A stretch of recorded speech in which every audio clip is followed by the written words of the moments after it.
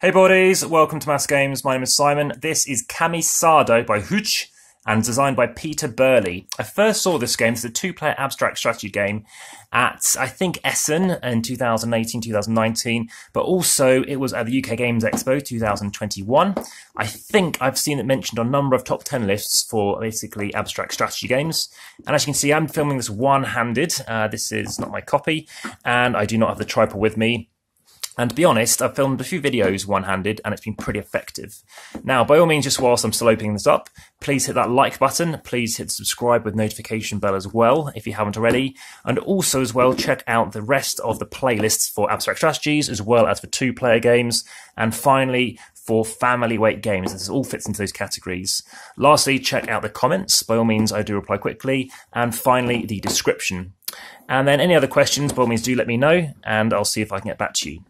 So this is a game involving, basically it's a kind of a cross between, as I say, drafts and chess.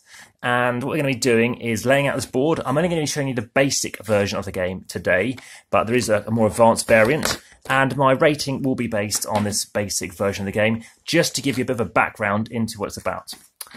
So in this game, black will start, and you're going to have a board. It's double-sided, and we're not going to be using the kanji side. We're using the other side here. And I said black starts, so you've got white dragons down here, black dragons over on this side. And as I said, we won't be playing on that side of the board. So the aim of the game is to get one of your pieces to the other side of the game board, and therefore you win. So there's white at the top, black on the bottom, and you're going to be placing out these dragon-like castle things on the respective colour of what they are. So here we have, obviously, orange goes on orange, etc. And you're going to take turns, basically taking an opportunity to move. And if you cannot move, the opponent gets to move again. If no one can move, that last player to basically cause the obstruction loses the game, which makes a lot of sense. So we have lavender, we have purple, lovely pieces here, just like the company that makes the GIF series of games. Very impressive, very nice pieces.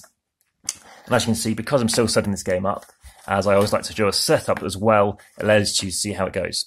So again, black will start. I haven't done a playthrough video, I might do that as well. So let's say we have pink. They can move as far as they like. So I can get all over here, I could go here, I could go here. And wherever I land, so let's do here, now it has to be white that moves. So white is now going to have to move whatever I land on. So I land on blue, so blue up here is to move, so I might move here. And then I have to move my orange piece, and I might move it here. And then suddenly orange moves again, maybe they do purple. Now I move my purple, and I maybe move it to, let's say here. And now, or let's say I move it to there. Now blue's turn, blue does this. Suddenly I cannot go. So now brown moves a second time. So this time it does have a brown piece. So that moves over, say, to here. And now it's my brown. I still can't go. So very interestingly how somehow it's very cleverly done in terms of these alignments. So brown can't move. It's now brown's turn again, and brown wins the game. So brown won the game because it couldn't go. So it's very interesting in trying to line things up. But what you'll notice is if I'm, say, red, then there's no other places for red. So you can't necessarily do back-to-back turns. But in this case, there is like a red over here. It's quite tricky to necessarily pre-plan because there's no kind of like numbering as to what you're doing, as to where you want something to go. But very impressive, this game. Just on the basic mode, I give this game a 7 out of 10. I found it very, very interesting. Crunchy, very quick sometimes, maybe 2-3 minutes a game, maybe 10 as you start to improve and do things like that.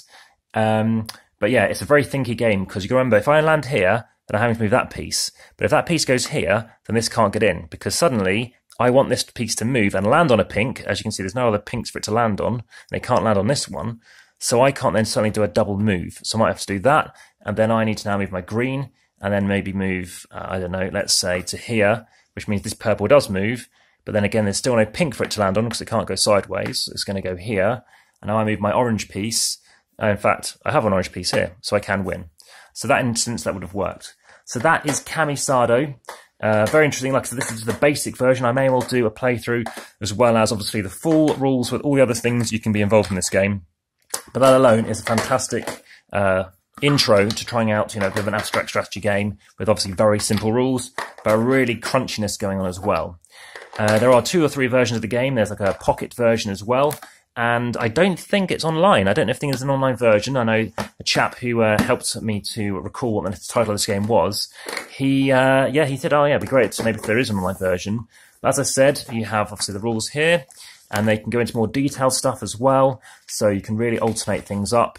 And it's very small text. I don't think it needs to be small text. It does say the black starts and he does something, which I think is a shame they don't just say, they start and do whatever they need. That's obviously the French rules. You need them.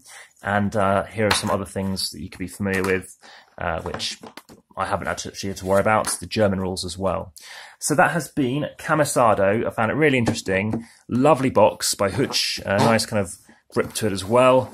And if you have any questions, please let me know. And yeah, look forward to perhaps doing more of the same. So that has been Kamisado.